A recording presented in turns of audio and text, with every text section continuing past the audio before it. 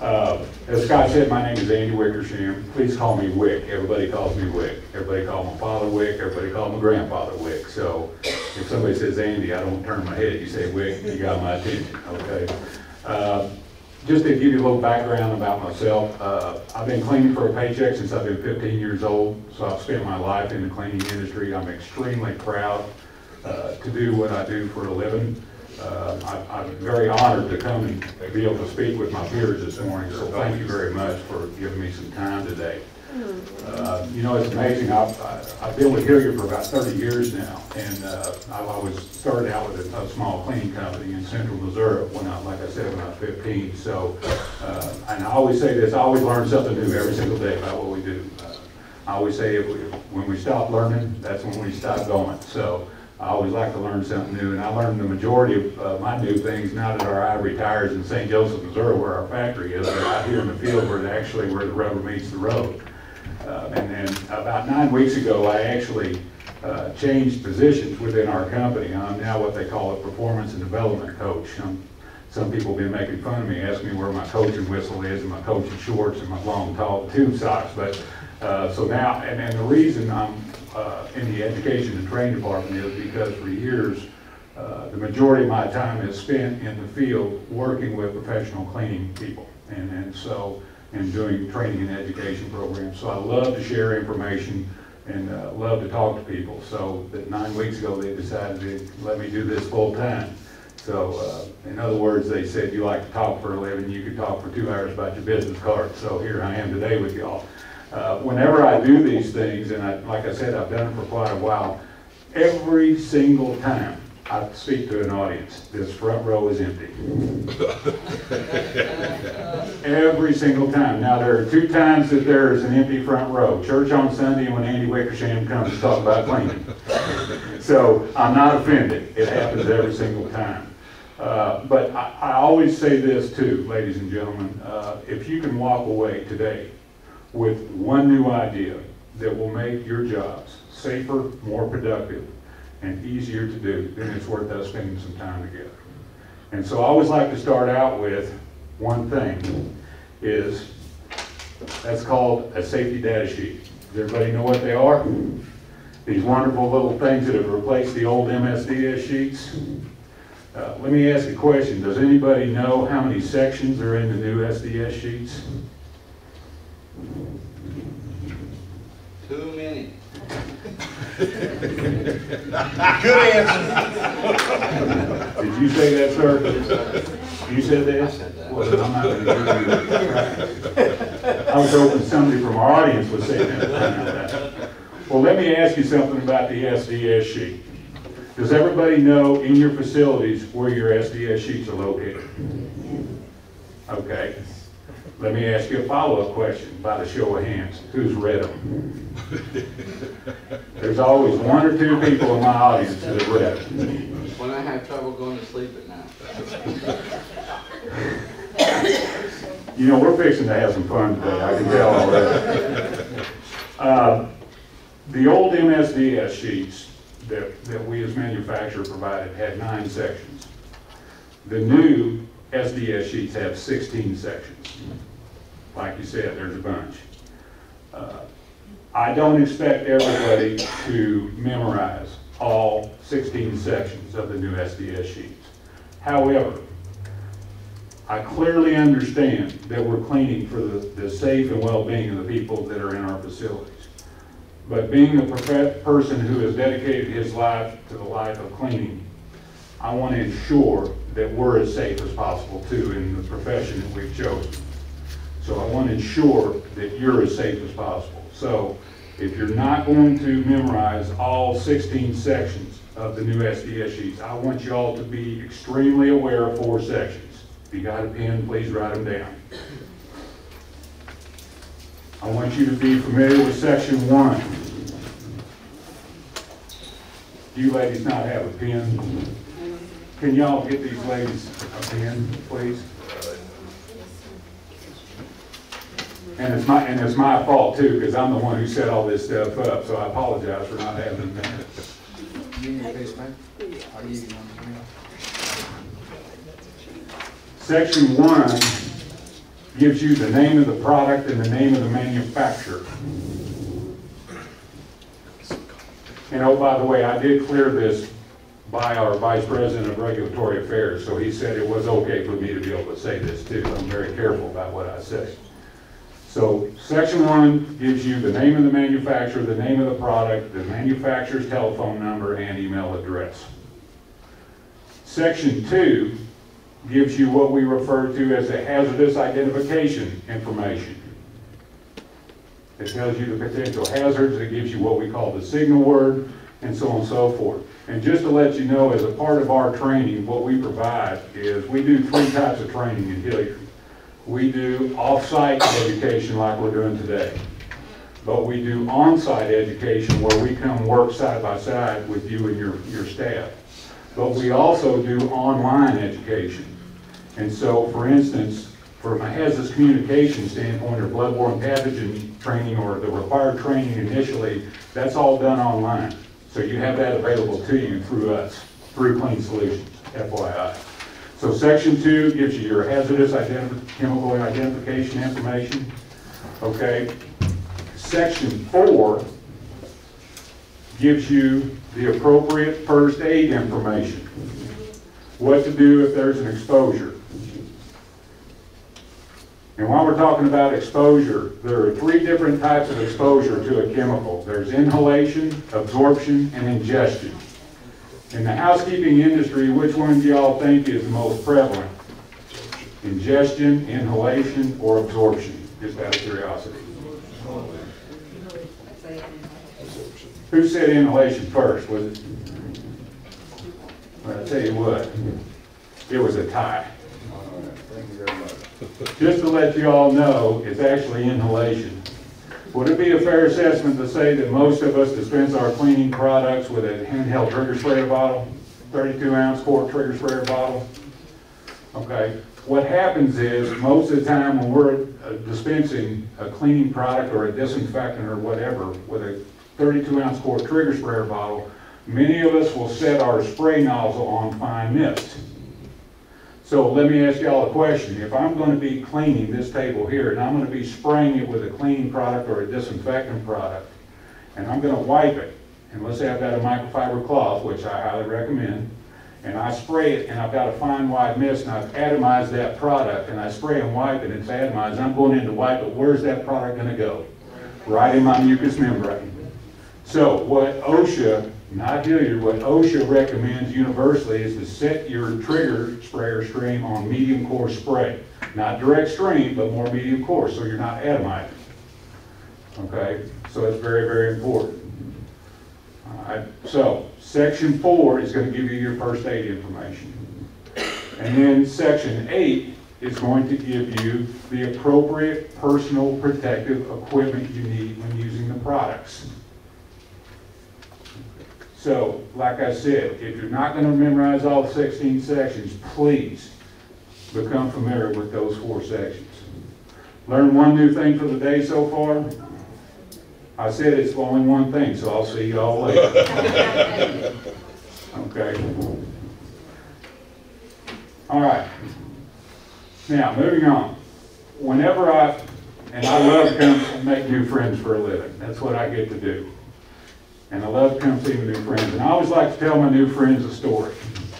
And in 1984, when I came to work for the Hillyard Company, I've been in the cleaning industry for a while.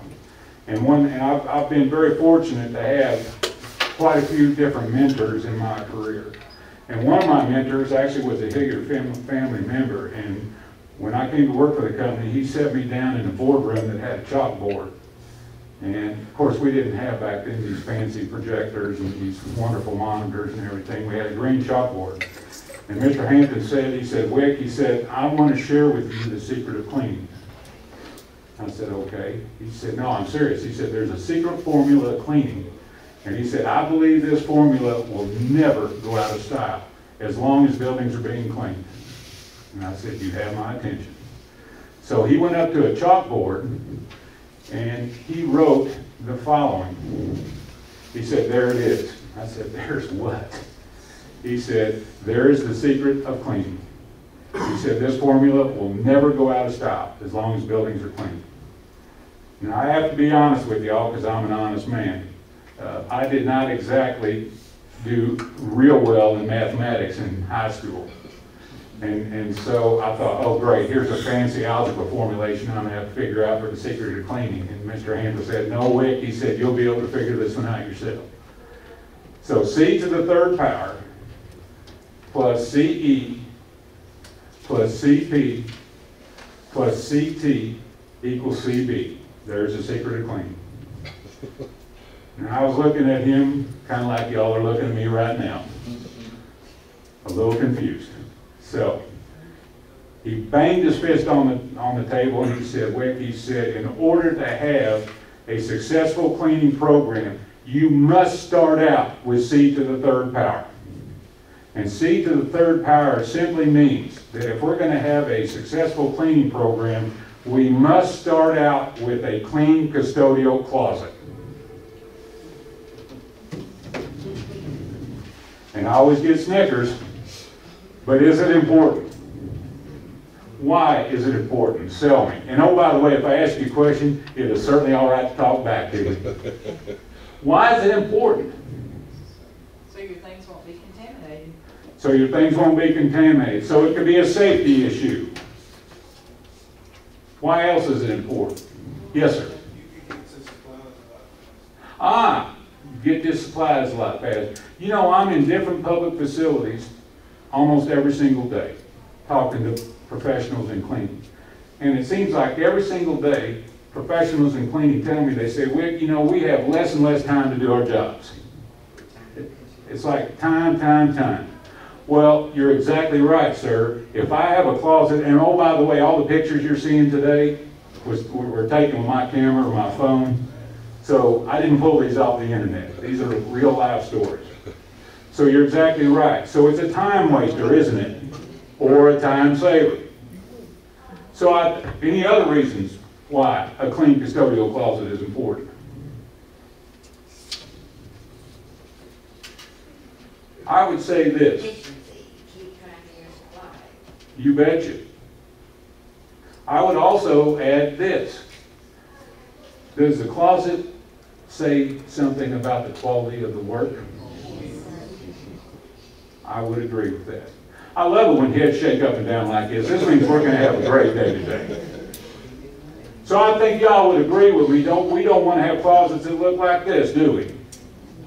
Versus, I think y'all would agree with me, this is what we're looking for. This is a neat, clean, organized closet. And thank you for the amen. I always get one or two amens when I show this slide. Now I have to tell y'all another story. And I've used this formula ever since I started with the company because I believe it's that important. I was in Pella, Iowa. Anybody ever heard of Pella Windows? It's where they make, that says Pella, Iowa. Well, in Pella, Iowa, there happens to be a college by the name of Central College. And hands down, I've never seen a cleaner college in my entire career. Every building is spotless. Spotless. And I had a young lady come up to me after I showed them this. She said, Wick, she said, have you ever talked to people about how the way they store their products? And I went, well, what do you mean? She said, I know it's commonsensical. She said, but we have always found that if we'll store our liquids below our disposables, in case there is ever a leak, we won't ruin a case of paper or case liners. I was like, you know what? That is a great idea. So I took a picture of her closet that showed her disposables stored below or above her chemicals. So it just makes sense. So I think y'all would agree with me that a clean custodial closet or C to the third power is important, right? Good.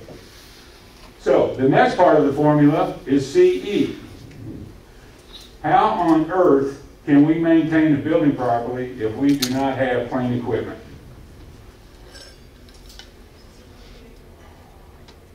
I'm waiting for it. Anybody see it yet? Everybody see the dead mouse in the mop bucket doing the backstroke? Ladies and gentlemen, that was not staged. Is that stripper that he's in, or what? No, that's actually a floor finish bucket. Ah. You know, wasn't our floor finish, by the way. It was his last shine. I was doing an initial building audit here, and I just happened to catch this. It's caught my eye. It was his So last shine. let me ask this question. Why is clean equipment important? Yes. To get sufficient quality out of your work. I'd buy that. Good answer. Why else is it important? Helps with preventative maintenance. Okay? So in other words, in order to stay clean, we got to start clean. And in order to start clean, we got to clean cleaning equipment, right? Absolutely. I'm going to be giving all this away for him even before the way through my doggone presentation today. We have more. Oh, fair enough. I would also say this too, is I just made a statement a few moments ago that yes, I'm concerned about the health and well-being of people that we're maintaining for. Because what do we want? We want clean, safe, healthy buildings at the lowest total cost. But once again, I'm also equally as concerned about the people doing the cleaning. And if we're working with dirty equipment, then it could potentially affect our health as well. Because what is in soil? Dirt and bacteria and viruses. Okay, so I want to make sure that if we're using clean equipment that our health is not being compromised. Let me give you another example. This is a 1.25 million square foot hospital in Kansas City, Missouri. Now this fleet has since been replaced, but this fleet lasted for a long, long period of time because the director of environmental services, who's a personal friend of mine, got sick and tired of years ago of checking equipment at the end of the shift and seeing recovery tanks not washed out properly, squeegee blades not washed out properly, vacuum cleaner bags that were overflowing, and so on and so forth. So he came up with a real good idea to put a stop to that immediately. He started assigning a piece of equipment to one employee, and it was their responsibility to ensure that that piece of equipment was clean. And if it was not clean when they checked it, guess who got written up? It would only happen one time, I assure you, ladies and gentlemen. Because we clearly understand that clean equipment is so important. Don't you agree? Absolutely. So that's CE, clean equipment. So we have a clean custodial closet plus clean equipment. Now I believe, ladies and gentlemen, the next part of the formula is the most important part of the formula of all of it. I really do. CP. And CP simply means that if we're going to have a successful cleaning program, we must have caring people who take pride in their work. That is important, isn't it? And I will tell you all, every single time I walk into a well-maintained facility, like the one that we're here today, I always like to find the person that's doing the cleaning and say, you know what, I've been in cleaning my whole life. I really appreciate the hard work that y'all are putting in here, because cleaning is hard work, isn't it? But I don't know of any other profession in the United States where we see a more direct reflection of our hard work than in our industry. And quite frankly, I try to preach pride wherever I go, because what we do is so important. Because if we stop doing what we're doing, these buildings cease to exist, don't they? Absolutely.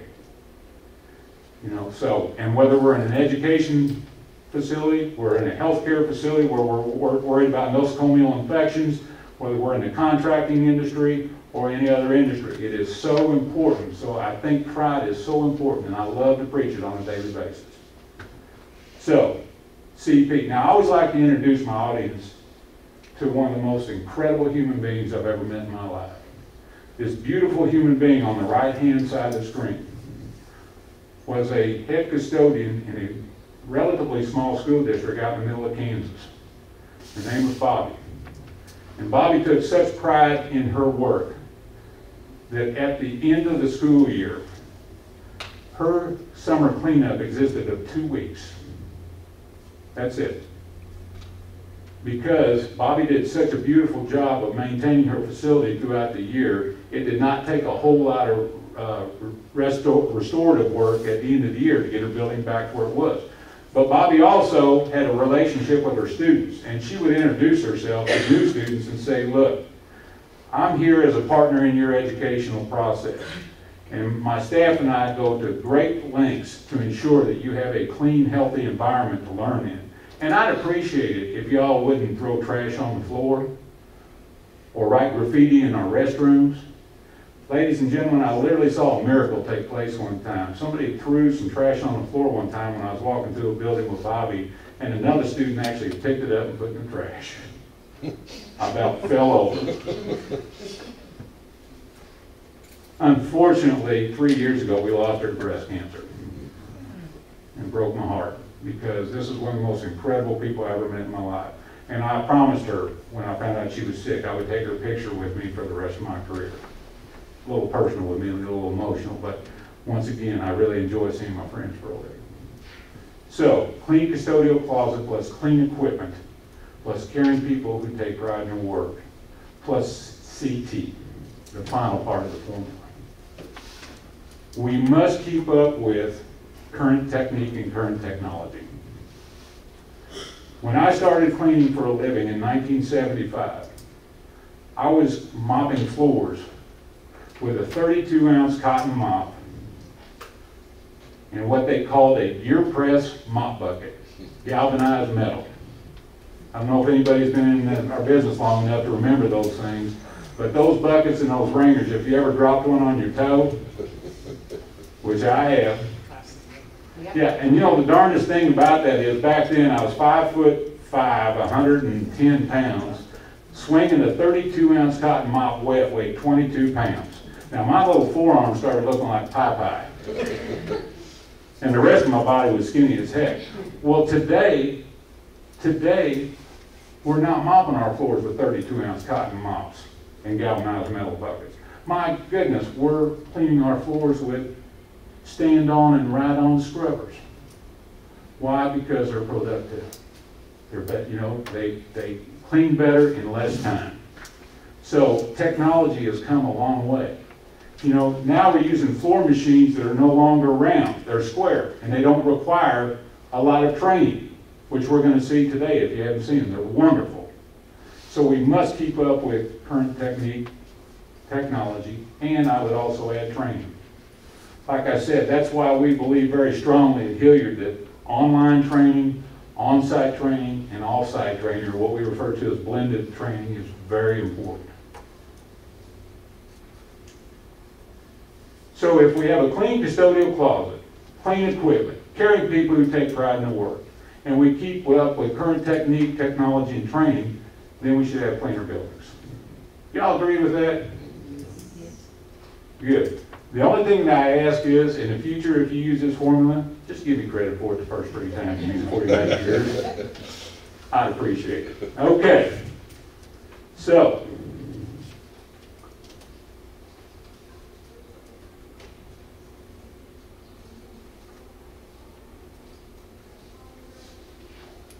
let's move on.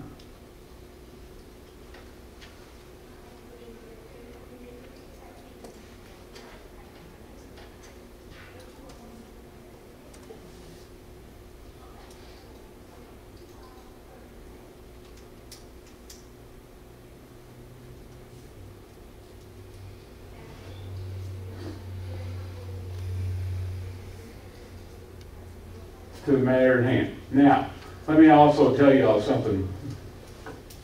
About 20 years ago, I was in St. Louis, Missouri, and I was in a large school district there, and I was doing a program like this, and I had a head custodian. She was let's just say a very aggressive woman. She's very professional. But after I got done with my session, she said, "Wait, can you take some constructive advice?" I said, "Yes, ma'am." She said, "You said you've been in cleaning your whole life." I said, "Yes, ma'am." She said, "Well, my advice to you is never, ever have your audience sitting down for more than an hour at a time." And I said, "Well, why is that?" She said, "Because quite frankly, young man," I was young back then, she said, "you know, like I know, my mind will absorb what my backside can handle." She said, "Never have your audience sitting down for more than an hour at a time." So I'm telling y'all, I won't have y'all sitting down for more than an hour at a time today, okay? Is that a deal? Okay. All right, so what we're going to talk about today is we're going to talk about renovating finished floors. But before we get into talking about renovation of floors and floor care in general, why do we put finish on floors in the first place? Why do we do that? Appearance protection. Well, you know, only one to one. You hit two already, for crying out loud. Would everybody agree that we put finish on floors for appearance Yes. and protection? Absolutely. Because we're protecting the investment. You know, facilities spend hundreds of thousands of dollars, even millions of dollars on floor coverings, and we have to protect them, right? And so yes, we finish them to protect them. But we also finish them for appearance. Because here in the United States, people associate clean facilities with clean floors, do they not? As a matter of fact, whenever we walk into a grocery store when we're in the cleaning industry, where do we look? We ain't looking this way, are we? Well, we're looking this way when we walk in the door because we're looking at the glass, not to see what's on the other side of it. We're looking to see if there's smudges on the glass. Then when we walk in the door, then where do we look? We look down, don't we? And then after that, where do we look? We go into the restroom to see if the restroom's clean. Because we can judge a building's cleanliness by restrooms and floors, right? Absolutely. So appearance and protection. I would also tell you there is another very important reason why we put finish on floors, and that is for safety. All right, a finished floor on a resilient floor, and I'm talking about 12 by 12 vinyl composition flooring that has finish on it, is safer than an unfinished floor. Why do we know that? Because we've done scientific research for many, many years.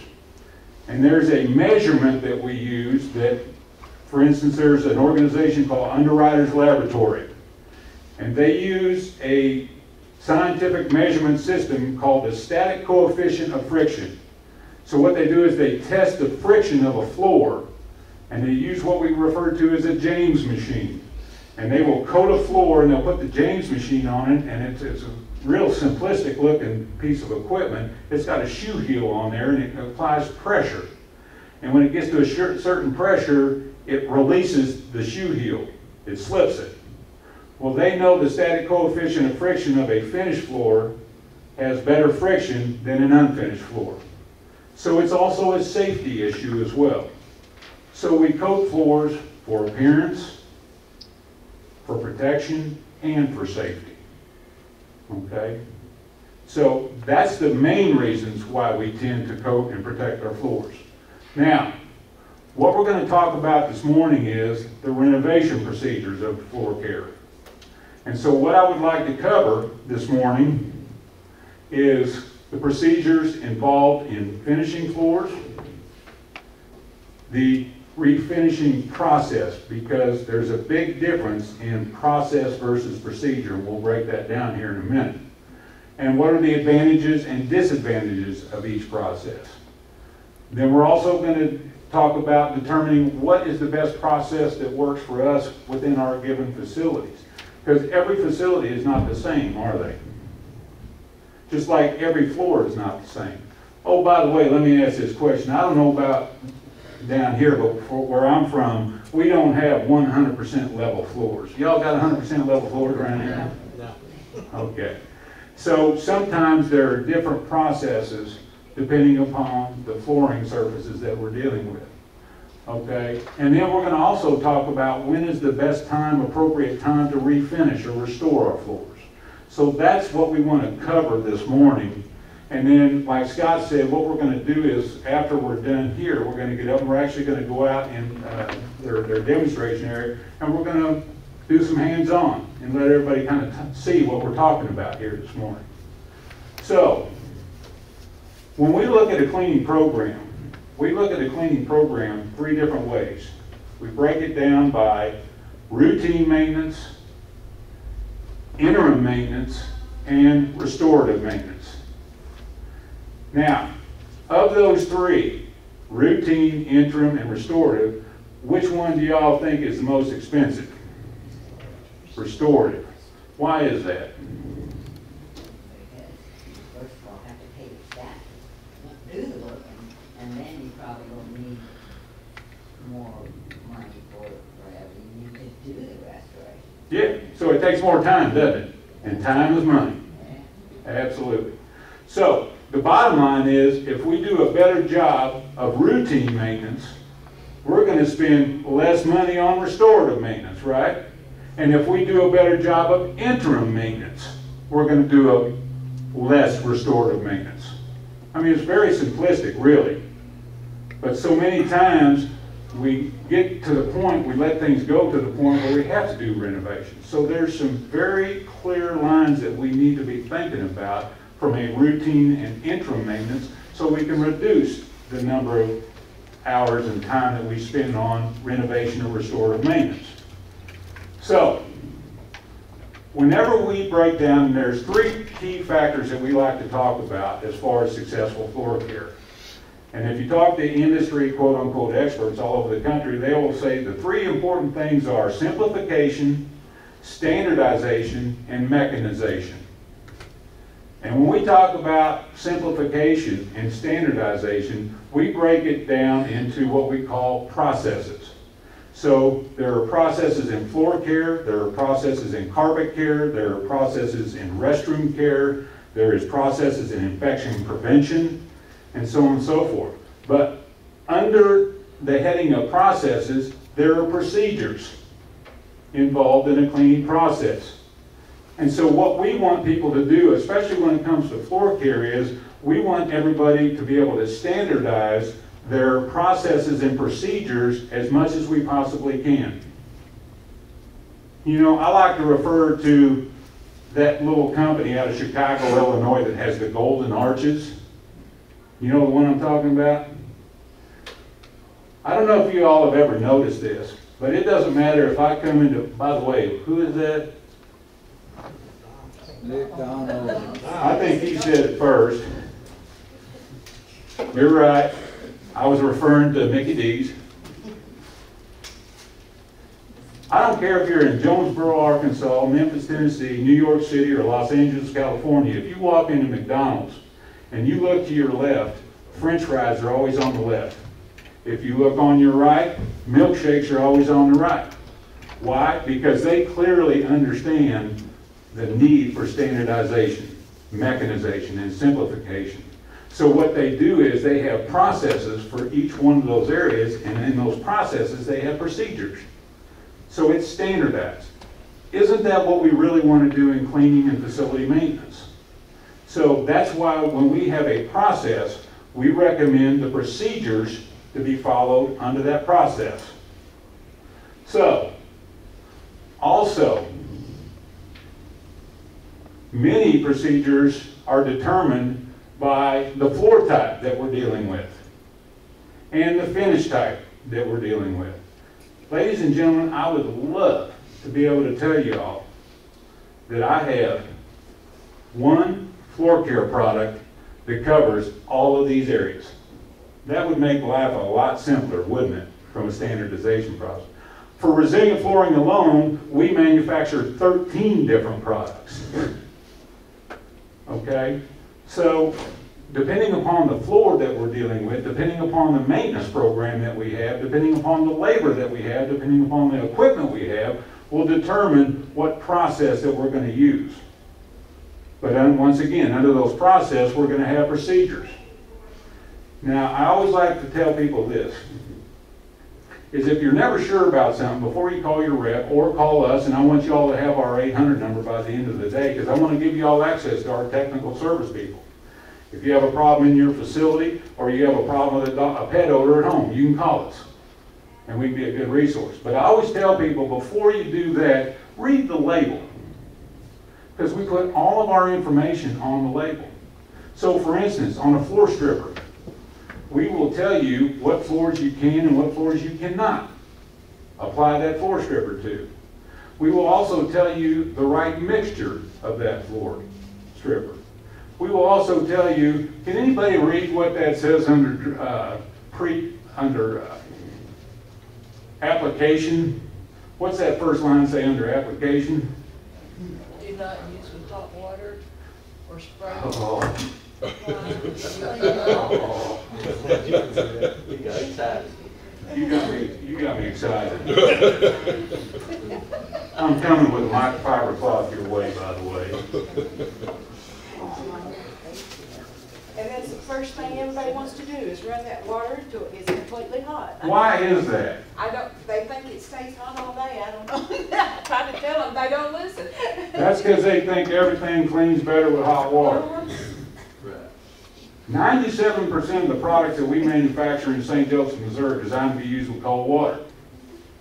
Now, let me give you an example. This particular floor stripper right here is the strongest acting floor stripper in the whole floor care industry, hands down.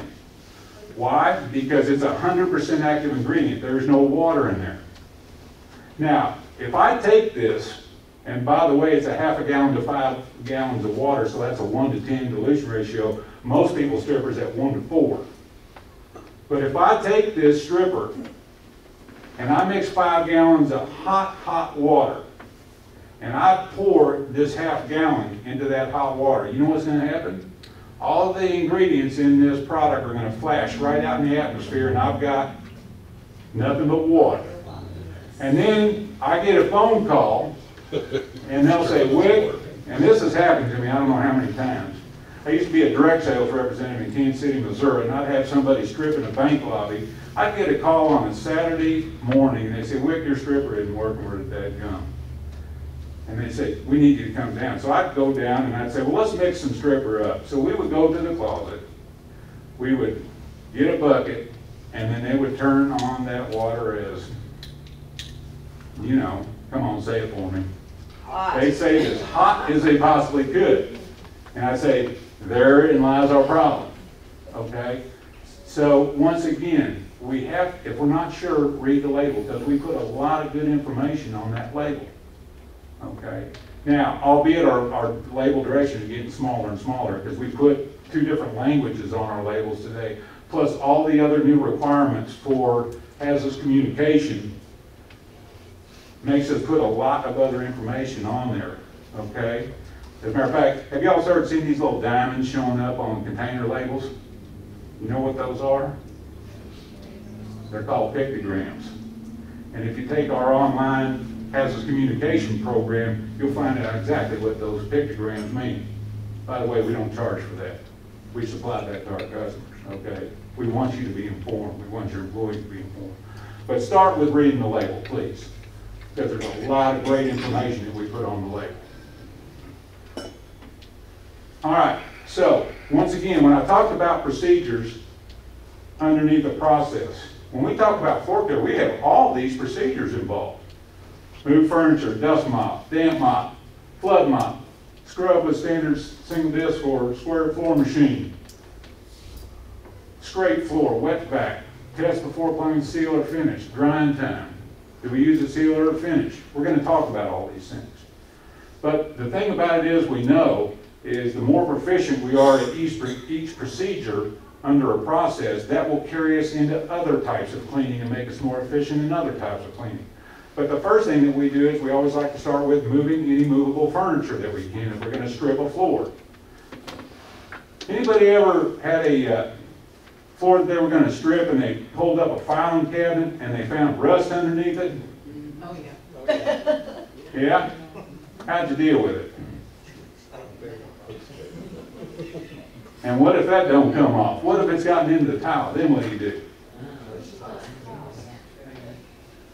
Well, I'll tell you what we recommend as a best practice. If you get to the point where you've got rust on tile, take a specific cream cleanser with a very mild Jeweler's Rouge abrasive, and it will, more times than not, remove that rust.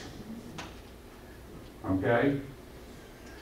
But when you do that, make sure that you rinse that mild abrasive cleanser very well with water. We don't want any of that residue left behind. But it will effectively remove rust off a floor. Also, Soft scrub or something like that? well, I know a product called Cream Clean that does it, but Oh, okay. How do you apply it, Andy? I like to do it either with a sponge or a cloth. Just scrub the hands? Yes.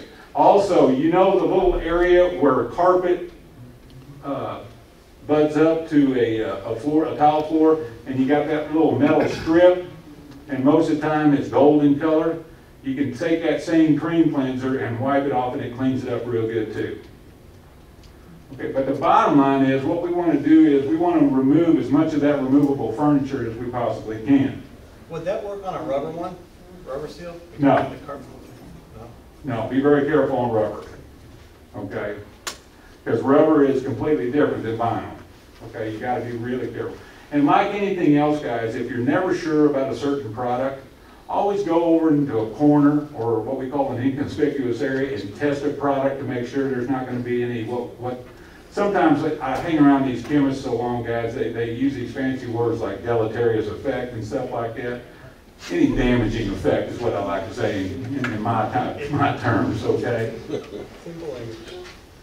Another important thing that we need to do when we're in a floor renovation process, whether we're doing a strip out or a scrub and recoat, is we always dust mop that floor first. And I always like to take a broom into the edges and corners and sweep it out before I run that dust mop. The reason we recommend doing that is, anybody ever put floor finish in an office or a classroom, and then you get to the final part and when it dries you see little indentations there at the doorway? More times than not, what that is that's particulate matter that's been left on the floor during the strip or scrub and recoat process. And when we've used especially with microfiber, you're pulling that stuff to the door, and then you pull the mop up and it just dries right there in the finish. And many times that's a matter of not pre-sweeping the floor. So as my partner in tech services in St. Joe always says, thou shalt dust mop the floor first before anything, okay? So very important to pick up that debris. Okay, when we damp mop, we're going to damp mop after we do our stripping and flood rinsing process. So damp mopping is very important. And damp mopping simply means that we are only going to put down a minimal amount of clean water solution on the floor. Versus this, flood mopping, we're going to flood mop like our stripper because we want that material to start breaking down the finish on the floor, or our general purpose cleaner if we're going to do a scrub and recoat. Now, if we're flood mopping as a part of our regular maintenance, if we have a really dirty floor, if we flood mop a floor or over wet a floor, what can happen is if we don't pick that material up, detergent, floor cleaners will hold soil like a magnet. But if it's not removed, it's going to dry on the floor and then you're going to have a dull, sticky floor. Okay, so once again, if we're flood mopping, we need to get that material off the floor. So in stripping, we're going to wet back it.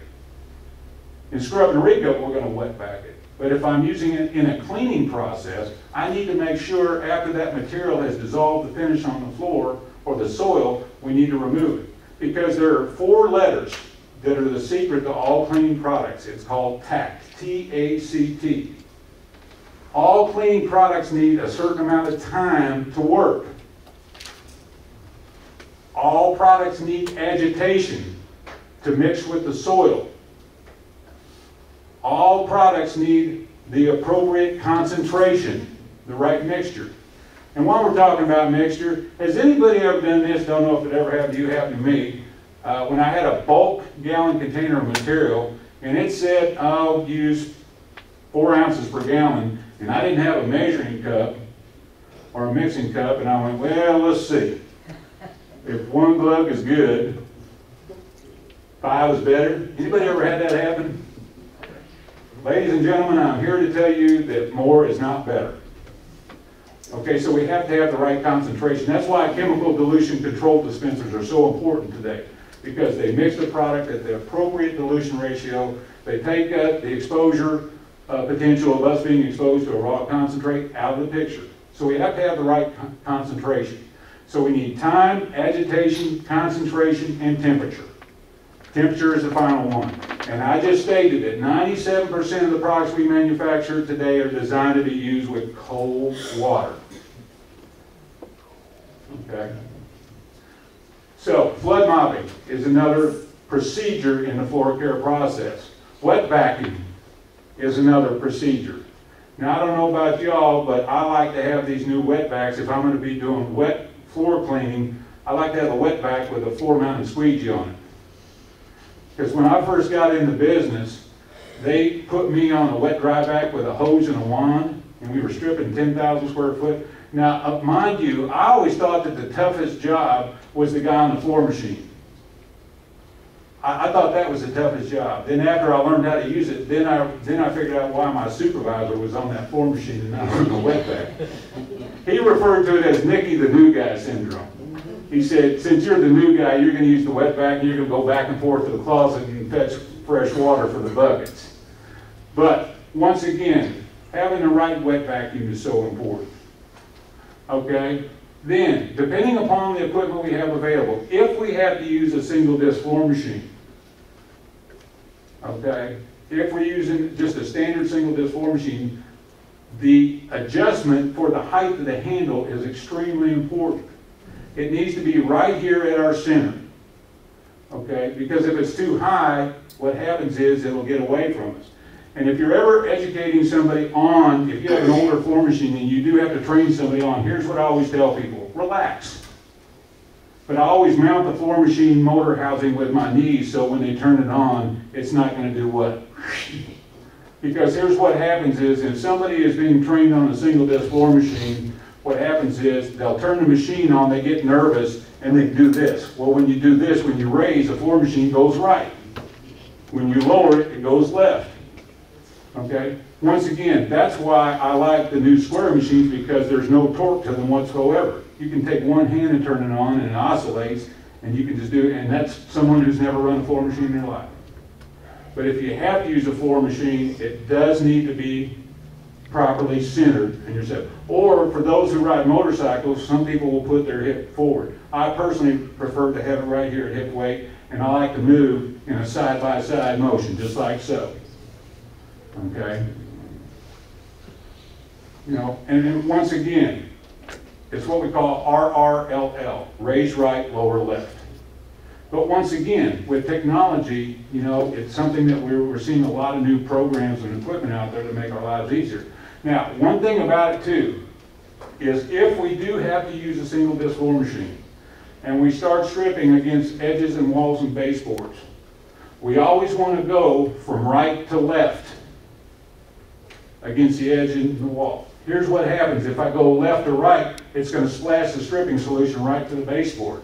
If I'm going right to left, it brings the stripper away from the baseboard, therefore reducing the amount of stripping solution that's being splashed on the baseboard. Now, the new method is what we refer to as green floor renovation. And y'all are going to see that today, utilizing what we call the square scrub. It is an oscillating machine that is square. So what happens is, it oscillates, and so it doesn't have any torque. But it also, because it's square, it gets into corners very nicely. But the beauty about this new technology too, ladies and gentlemen, is you can use it dry or you can use it wet.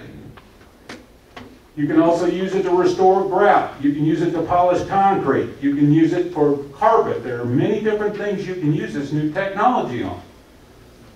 All right? So it's wonderful, easy to use technology. But once again, this is a part of a procedure that we really recommend people take a look at, because it's very safe and very effective to use. Makes sense, doesn't it? See all my square scrub people in the back one. Yep, Andy, it does make a lot of sense. Okay? All right. Edges is another procedure. Now, anybody in here ever have to strip finish off edges and baseboards? Is that any fun? Well, let me ask this question. Why do we have to do edge work? What causes that?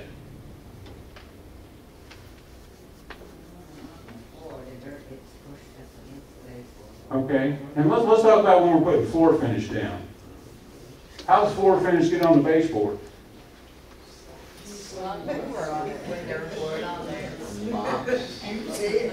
See, I was looking. Yeah, me too. But that's reason number 10,001 why we use a microfiber flat finish mop today, because it keeps the finish off the baseboards. Now I'm going to give you one other little hint that's huge too, is if you have baseboards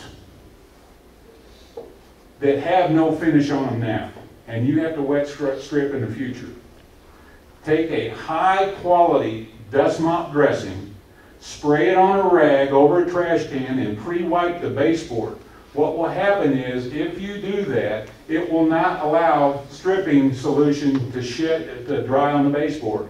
You can come back an hour later and wipes right off. You can also treat stainless steel with that. You can write it on partitions in restrooms. Kids can't write graffiti. See, I like one product to do as many things as possible. I do not feel we need 10 million different products to clean a building, ladies and gentlemen. And this is coming from a man who still has his last child to put through college. Okay, so take some of that dust mop dressing, apply it to the baseboard. Do not get it on the floor. Let's spray it on a rag over a trash can, wipe it, and it will shed that stripping solution on the baseboard. It really, really does work. We've been doing it for many years. But let's keep that finish off the baseboards. Now, the final scientific method that we utilize before we put any seal or finish on a freshly stripped or scrubbed floor, this scientific method is really, really complicated. We take our hand, we wipe it on our floor. If our hand's clean, so's the floor, right? If we come up with a white residue or a gray residue on our hand, there's still alkalinity on the floor. We need to go back and rinse again. But I will tell you all, sure as I'm sitting here, if we do the proper job of what we call neutralizing and damp mop rinsing, I have never had to go back and rinse a floor again. Because once again, I followed the procedure properly in the process. All right? And we're going to talk about what that is here in a little bit. When we apply seal and finish on a floor, like we're going to do today, once again, guys, there's always more than one way to do something, is there? Always. Okay?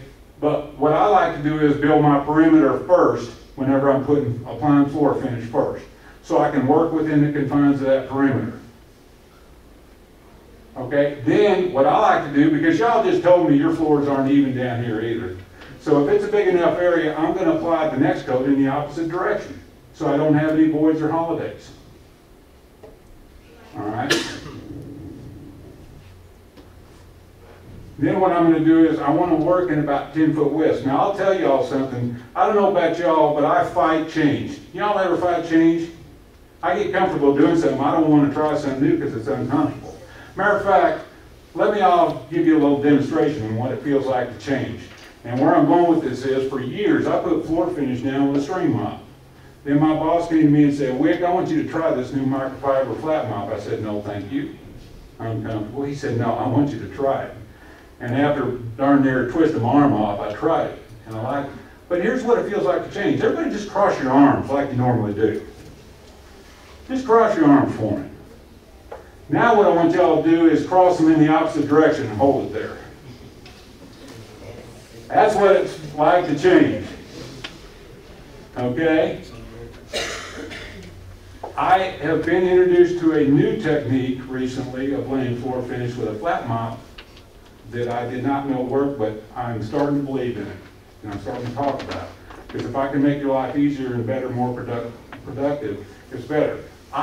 Because I used a string mop for years, I would lay out my perimeter, I would work in 10-foot areas, I would cut a U shape, and then I would figure eight my mop, right? And so I started using a microfiber flat mop, and I started doing the same thing. I would draw out my perimeter, and I would do a figure eight, right? What I have found now is that if I will draw out my perimeter, only a third of it, and then take my microfiber mop and make myself a well here and go across the well, back over it, come down, back, across the same area like this, I get a much more even lay on my floor finish. Whether it's low solid, high solid, it does not matter.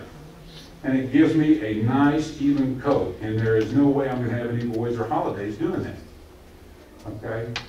So laying our finish, once again, very important procedure in the process. Dry time. You know, I always say, if you're going to, especially in facilities like educational facilities, go do something else. Go prep another floor. Don't just sit there and wait to finish to dry like watching paint dry, okay? Always something else we can do.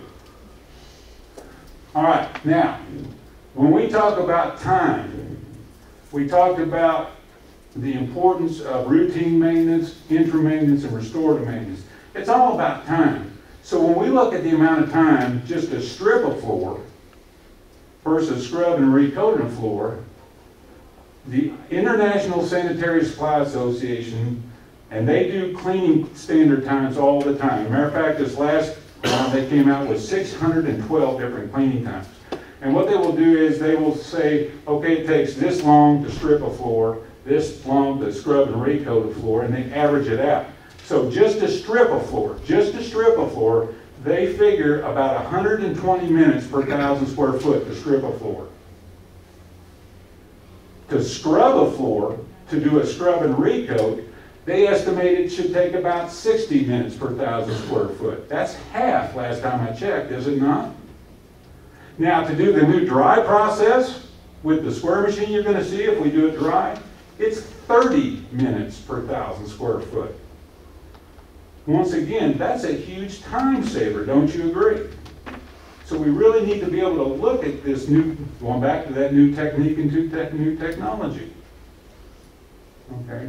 And once again, if you're not familiar with these time standards, get with your local rep. They can get you these time standards all day long. And there are other programs that we have available that apply to it today too. Okay? Okay.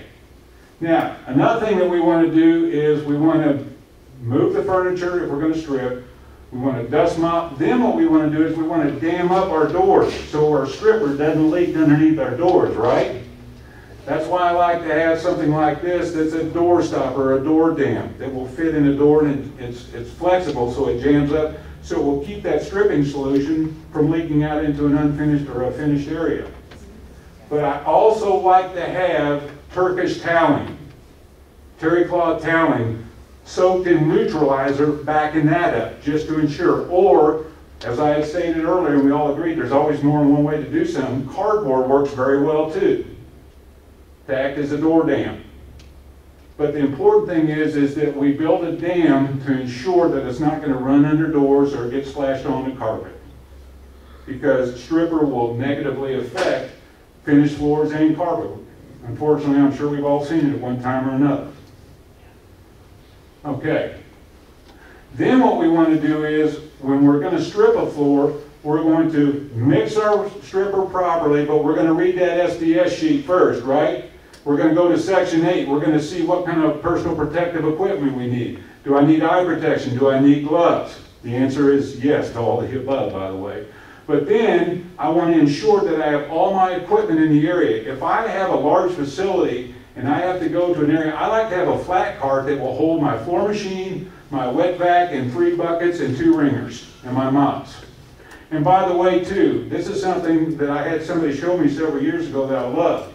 If I have 3 mop buckets in a wet stripping operation, and they're all yellow, and I have 3 different handles with 3 different mops, okay, if you notice, it's a red label. So why not take a piece of red tape and put it around my stripper handle, my stripper mop, and put that red tape on the bucket that I'm using for stripper? Okay, my neutralizer is blue. Why not put a blue piece of tape around the neutralizer handle and the neutralizer bucket? And then either don't put any color or put the color yellow on my bucket. So it color codes my buckets and my mops. Because I don't know how many times I've done a floor and then we go back and it's like, now which mop and bucket did I did if we go for a break or something? So it easily color codes and identifies the bucket and the mop.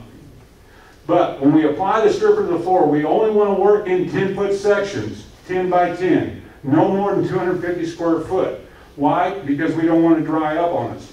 Now I'm going to get a little technical with you guys. Here's the reason why. Number one, we don't want it drying up on us because we don't want to have to go back and strip it again, right?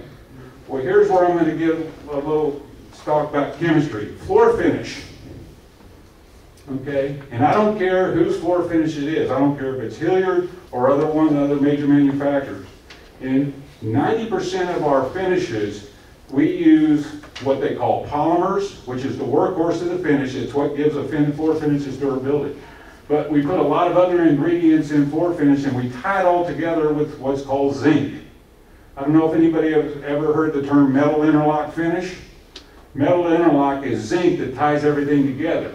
Well, metal interlock or zinc is also what allows us to strip the floor.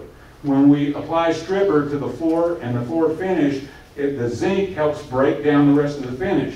Now, if I've stripped an area that's too large and that stripper dries up, I've gotten rid of the zinc. Now that finish dries back together without any zinc, and it can sometimes be impossible to strip off that finish a second time. That's why it is so important that we work with manageable areas. So we say work no more than 10 by 10 or 10 by 15 sections at the most. Does that make sense? Okay, so we don't want that finish. And so what I'll do is, I will go ahead and I will apply the stripper to that section. I'll let it set, then I'll go back and apply it again. Especially if I have multiple coats. Now I will tell you, my stripper, as I stated, there is no more fast-acting stripper in the industry. That is an absolute fact. There's some good strippers out there. But that will effectively remove, in one application, 8 to 10 coats. In one application. Now, I've used a propane stripping machine with that, and I've removed 16 coats of finish in one application. Okay? But I worked it in manageable areas. And oh, by the way, how can I tell how much finish is on the floor? Can y'all tell me how I can tell? And we're going to get into how much square footage of a gallon of finish should cover here in a little bit. But how can you tell? Anybody tell me? There's one way you can tell is if it's a 12 by 12 vinyl composition floor, and at the seam of the floor, if you can take your fingernail and scratch the seam and you can't feel the seam, you've got a minimum of 10 coats on that floor.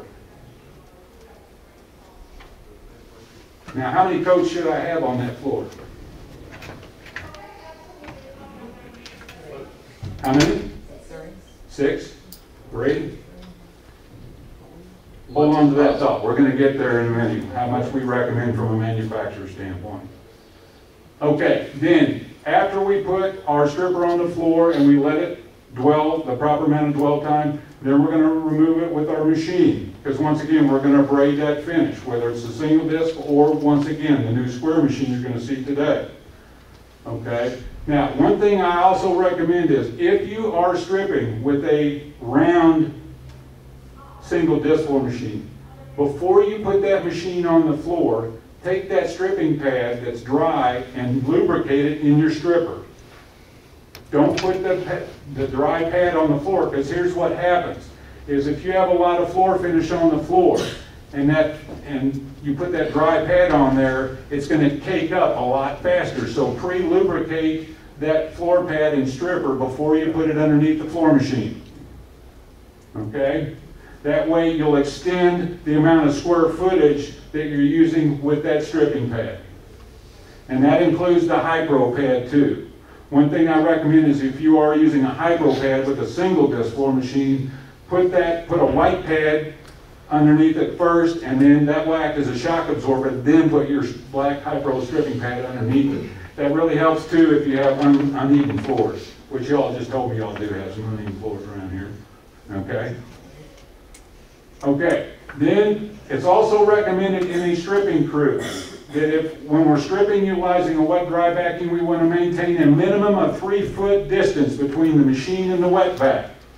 That way the machine is not going to be splashing stripping slurry back onto our previously area that the stripper's been picked up.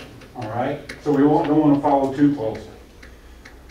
Okay, then after we pick up the stripping solution, then what we want to do is we want to neutralize the floor. Okay, with some type of floor neutralizer.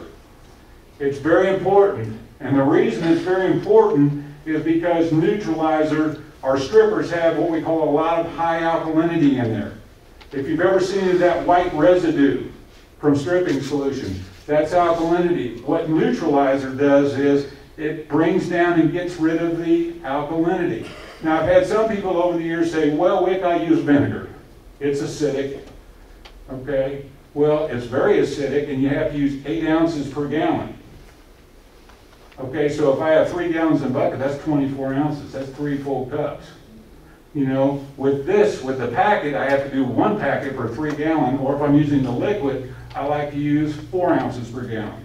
Now remember when I was talking earlier about the super hill tone dust mop dressing on the baseboards, and I wanted to do as many things as possible? Do y'all ever get any ice or snow down in this neck of the woods? Do you ever have to deal with ice melt compound? Yes. Okay, and does that leave a white residue on your floors when it gets trapped in your buildings? That residue is alkalinity. It's just like what's in the stripper. Neutral cleaner will not remove it, even if you run it through your scrubber. So that's another thing that the neutralizer will do, is it will get rid of that white alkaline residue left behind by your ice melt compound. Okay, and it also does a good job of cleaning. It has what's called a chelating agent in there. Vinegar does not have a chelating agent in there. So I can use it for more than one thing. And oh, by the way, what I like to use the neutralizer too for is in carpet extraction. I will apply carpet pre-spray to the carpet. I will put the neutralizer in the solution tank of my extractor, and it neutralizes and flushes out all the residue out of your carpet. So having a good neutralizer is extremely important in the floor care process. All right? So I'm going to strip the floor, I'm going to wet back the floor, I'm going to do my first rinse, flood rinse with the neutralizer. Then I'm going to let that set for only 5 minutes. Nothing's going to happen if it sets more than 5 minutes. Within the first 5 minutes, that neutralizer is going to do all that it's going to do. Then I'm going to follow that up with 2 damp mop rinses. Okay? Then what I'm going to do is I'm going to test the floor when it dries to see if the floor is clean. If my hand's clean, so is the floor, it's ready for finish. Oh, by the way, I'm asked this a lot. Andy, can I use a fan to dry that floor after my final rinse? The answer is yes. But if you have a lot of dust in an area, make sure it's well dusted, because you don't want to be moving a bunch of air and have dust and particulate matter fall back on a freshly cleaned floor. However, we never put fans on directly on floor finish to dry it, ever. We can put it up this way to move some air, but you never want to flash dry a floor finish with a fan. Okay, so we've got our floor stripped. Now we need to coat the floor. Okay, the most amount of finish we ever really want to see, and this is based on perfect temperature and humidity, is no more than 5 coats in one shift, preferably 4. Because if you stack too many coats too fast, you're going to have a problem. Anybody ever stacked finish on a floor and had a chair stick to a floor? Or a table leg stick to a floor? What has happened is that's what our chemists call plasticizer migration. There are plasticizers in the finish, there are plasticizers in the tile. And if you stack too many and it's not allowed to dry and cure properly, what happens is it acts like glue, and it holds. I've actually seen it so bad where we've pulled tile off the floor with a chair. So giving the right amount of time between coats and not stacking too many coats in one shift is so important. Once again, if you're not sure, it's on the label. Read the label. Or, once again, call your rep. Okay. Now, how do I know if a floor, a previous coat of finish is ready to put? There are several things you can do. Okay, first of all, what I like to do is take the back of my hand, not the top of my hand, the back of my hand, and see if it's tacky. Okay, the custodian up in Nebraska one time showed me he took a 8.5 by 11 sheet of paper and just slid it across the floor. He said when there's no drag, that's when he puts another coat down. Same thing with your floor finish mop. When you start applying it, if you feel any drag whatsoever, stop. It is not ready yet. That previous coat is still drying. And by the way, all floor finish takes about 24 to 48 hours to totally cure out. Sometimes 72, depending upon temperature and humidity. So we got to be careful not to stack too many coats. Okay, guys, let's do this real quick. Can you stand up for me just real quick? Don't leave, but just stand up. I want to keep good to my word.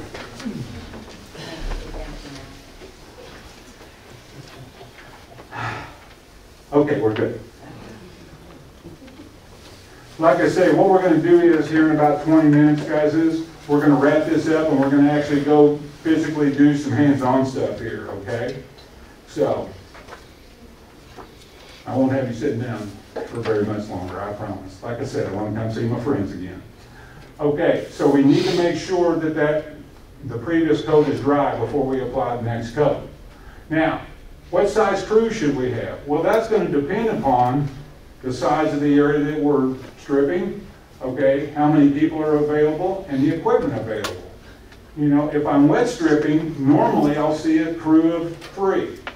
One person applies a stripper and they go back and forth and get clean solution. One person's running a floor machine and one person's using a wet vac. Okay, that would be optimum. Sometimes I only have one person. I'll ask who's the floor crew, and that person will raise their hand like this gentleman said, I'm it. Okay. But once again, too, that's a nice thing about the dry process you can see is we can take one person to do the job of 3. Like using an auto scrubber and a deep scrub and a recoat. I can do the job of 3 people with one person if I've got a good auto scrubber with 80 pounds of pad pressure minimum. Okay, you know, once again, the thing about the floor crew though is if I have multiple people on a floor crew, the floor stripping and renovating process is like a dance. If everybody stays in sync, everything's cool. But if one person gets out of sync, it throws off the whole process. So once again, I want to ensure that before I take somebody new out to a stripping area that they've gone through a good training session. Really important. Okay, on the top scrub and recoat process, that's where I want to use a general purpose cleaner, not a neutral cleaner. Okay, our minds have changed on that. We want to use a good new general purpose cleaner to effectively remove the top 2 coats of finish on the floor without stripping it. And that's where our general purpose. A lot of people will take a neutral cleaner and strip a floor. The problem with that is a couple-fold. Number one, if you have an area, like in a cafeteria that has a lot of food grease and soil, and you try to use a neutral cleaner, it will not effectively remove the soil, whereas a general purpose cleaner with a higher pH will. Has anybody ever seen finish where you did a scrub and recoat and you had separation of the finish? It looked like it's separating. What has happened is we didn't get all the residue off the floor, okay? And so that can happen with food, oil, and grease, but it can also happen where you're mopping floors with disinfectant. That residue from what we call quaternary ammonium chloride, or quat, if it's not effectively scrubbed off the floor, it will also contribute to finish separation in a scrub and recoat. So you need to make sure that you use a good general purpose cleaner when you're wet scrubbing for interim maintenance. Okay? Once again, we use the same 3-foot rule between the floor machine and the wet vac for wet scrubbing. Okay, then after I pick that up, once again, because it's a higher alkaline product, I want to use my neutralizer again to flood rinse. And now we're talking about scrub and recoat now. Then I want to wet back that up, damp mop it, rinse with clear water, and then I'm ready to finish. Okay, now, once again, back to applying finish. I only want to put back on the floor what I've taken off. So what happens is that on an annual basis, on average, what happens is your traffic or the people in your building will walk off 1 coat of finish. If I use a general purpose cleaner, 4 ounces per gallon, I'll normally remove 2 coats. All right, and having the right floor pad is very important too. These new surface preparation pads are fantastic for scrub and recoat.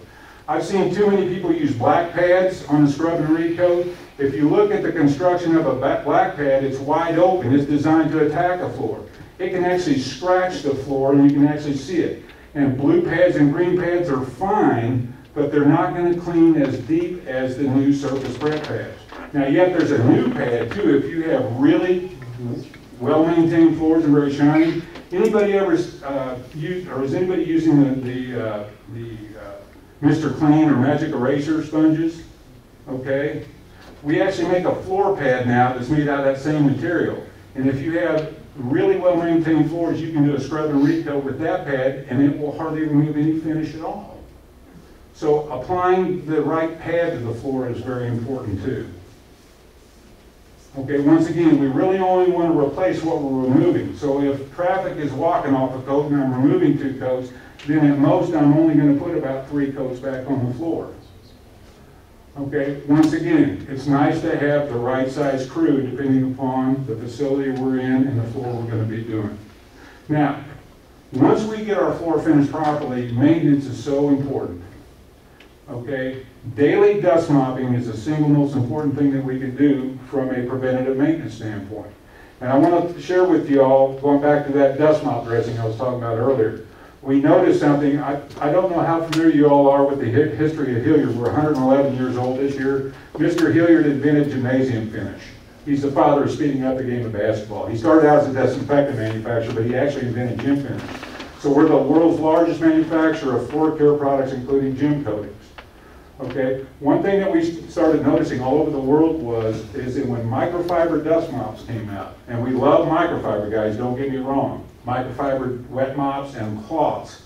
But what we found out is that microfiber dust mops, we were starting to get calls from customers that were seeing linear micro scratches in their floors.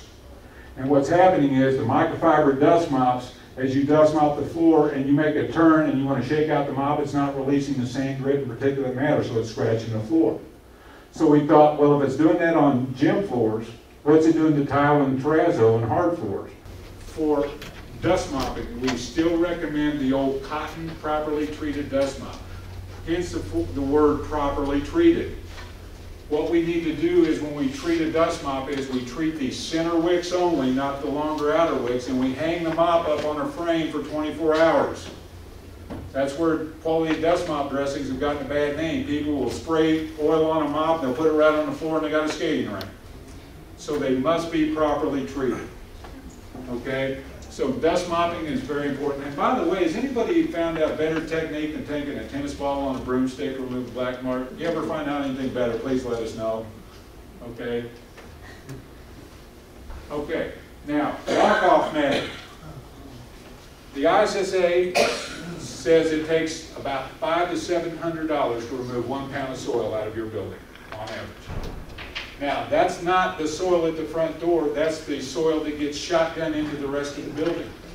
So the idea is if we have a minimum of 15 to 20 walking feet at the front door, that should effectively remove 85% of that soil off the shoe, therefore holding it at the door.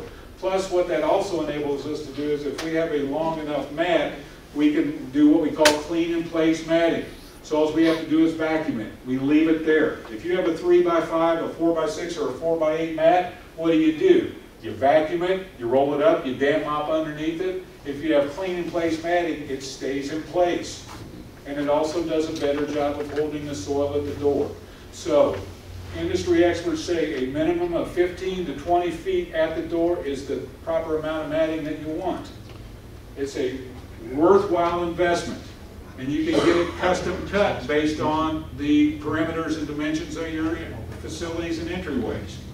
You know, that's one huge thing that when I do a building audit many times is I don't see enough adequate walk-off matting at the front door.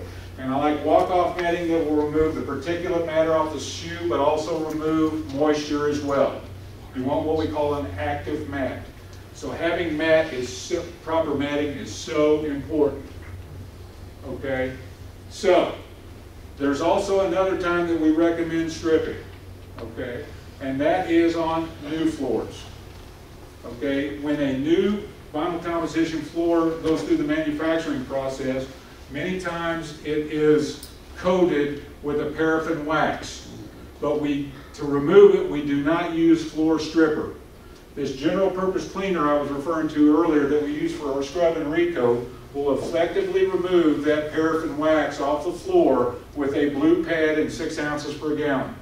Because if we put a stripper on a floor that's been freshly laid, okay, because normally we like to have the adhesive cure for 2 to 3 weeks. If we apply the stripper to that floor, the solvents in the stripper are going to bleed that adhesive and maybe separate the tile from the floor. So make sure you use a general purpose cleaner when stripping a new floor. Or once again, if I'm changing a floor finish system, if I'm going to what we call a burnishing system versus a non-burnishing system, not all finishes are created equal. I might want to think about stripping.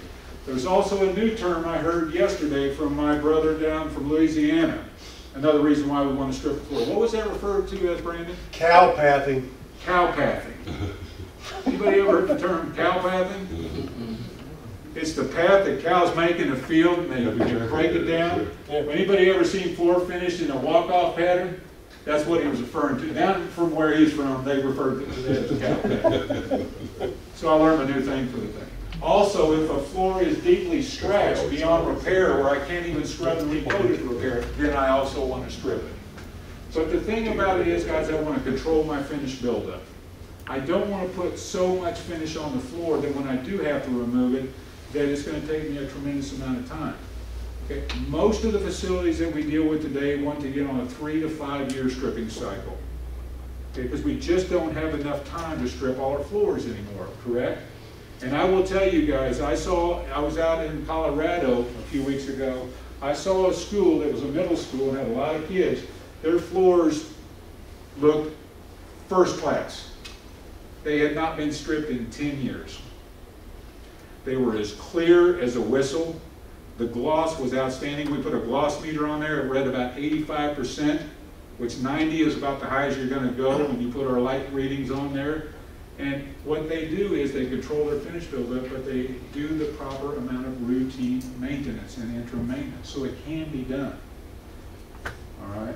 But they follow these procedures and these processes to the T. And that's what it's all about. Okay? So, once again, we need to make sure that we're using the right approach, whether we're doing interim cleaning or restorative cleaning. Now, I'll finish with this because I'm running out of classroom time, which y'all are probably going, thank God, Wick, we need to stand up again. Just know this, the average coverage ratio of a gallon of floor finish is about 1,500 square foot per gallon. And know this, a gallon of liquid, if I just pour a gallon of liquid in this area, it's going to cover about 1,600 square foot. And it's going to be about 1/1000th of a mil thick. Okay, if I take this finish that's 18% solid, one coat at 1,600 square foot is going to be about 18/100,000ths of an inch. So let me ask you a question. This plastic is 10/1000ths of an inch thick. Okay? Pass that around. So if this is 10/1000ths of an inch thick, and one coat of that 18% solid finish is 118,000ths of an inch, how many coats of that finish right there do you think it's going to take to get that amount of thickness on the plastic? Just take a guess.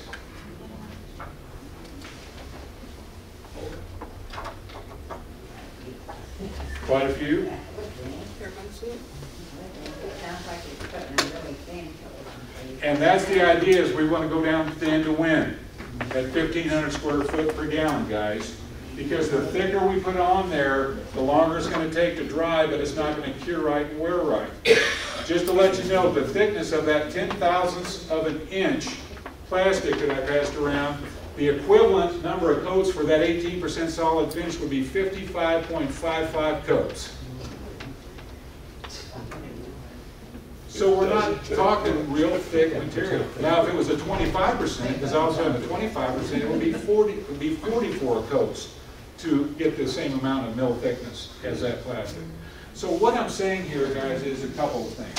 Number one, it's so vitally important that we apply the product at the appropriate coverage ratio, but it's equally as important to maintain it, because once again, we have thousands of walking feet walking on very thin material. Okay, so doing everything that we've talked about, having the right walk-off matting, frequency of dust mopping, you know, auto scrubbing versus damp mopping, doing scrub and recoat, doing restorative maintenance, burnishing when we can, and using restorers when we can, will help impact that thin amount of basically plastic is what we're putting on the floor. Now, y'all have given me an hour and a half of your extremely important time this morning. And you're going to give me us a little more time yet till lunch.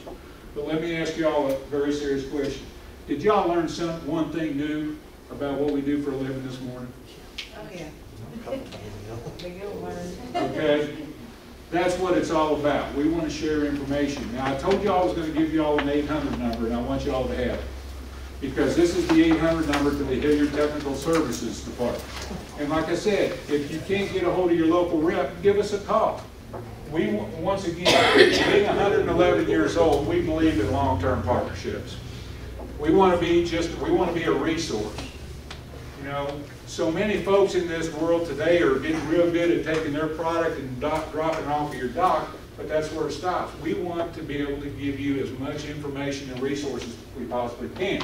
So if you ever run into an issue, dial 1-800-365-1555 and ask for technical support. And you will actually talk to a chemist who also knows how to clean a toilet and mop a floor, I assure you. Okay? Because see, what we do is we do our own research and development at our company, so we pay people to figure out the best way to use these products so y'all don't have to. So when you read it on the label, that tends to be the gospel. Okay? So I thank y'all very much for giving me some of your time this morning. It was a pleasure talking with you, so thank you. Appreciate it. You bet.